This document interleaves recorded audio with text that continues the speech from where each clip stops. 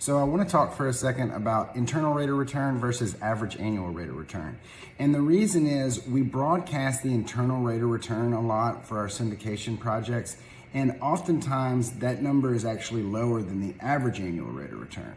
So if you gave me $100,000 and in 5 years I gave you back $200,000, I have doubled your money over that 5-year period. I have given you 100% return over 5 years. So if you divide that 100% return by 5, you'll find that I gave you a 20% average annual rate of return. Now, that same return, if calculated for an internal rate of return, would be around 15%. And the reason being is that internal rate of return takes into account the time value of money and it discounts future cash flows.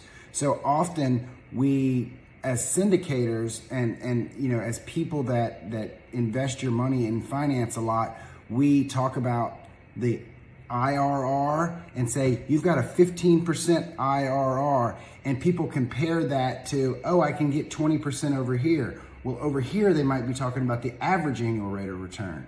So just remember, the internal rate of return is discounted for future cash flows, so it usually shows up lower than the average annual rate of return, oftentimes when it's the same exact return.